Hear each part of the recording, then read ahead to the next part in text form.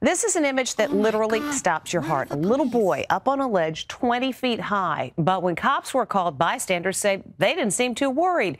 It took at least a half an hour to get anybody there. Oh my God! A little boy is perched on a narrow ledge, and onlookers can't believe it. Oh my God!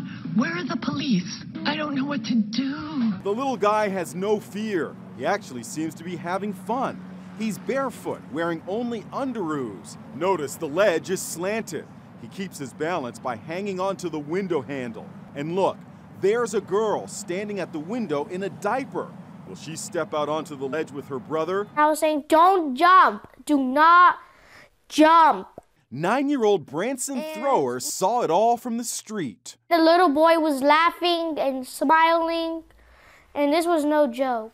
He told his mom, and she called 911. Oh my God, where are the police? It took 30 minutes for the cops to show up.